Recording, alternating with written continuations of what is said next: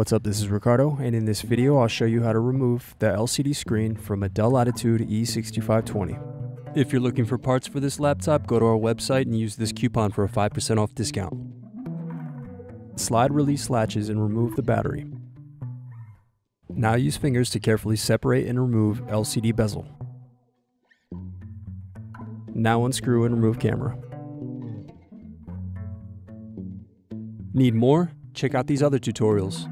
For batteries, click here. For hard drives, click here. For wireless cards, click here. Thanks for watching.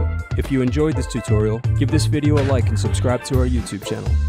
Check the video description below for links to written tutorials and replacement parts.